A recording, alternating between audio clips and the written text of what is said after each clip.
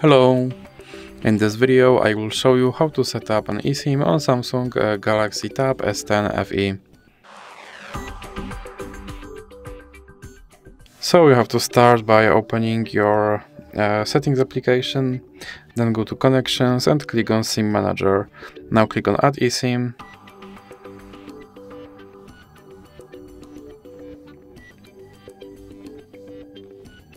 And then click on scan QR code.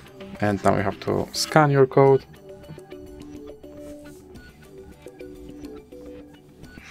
And you have to enter your verification code. And now you have to wait for your SIM to be downloaded.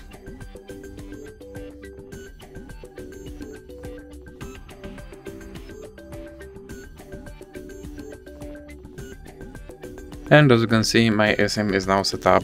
So that's it for this video. If you liked it, please remember to leave a like and subscribe.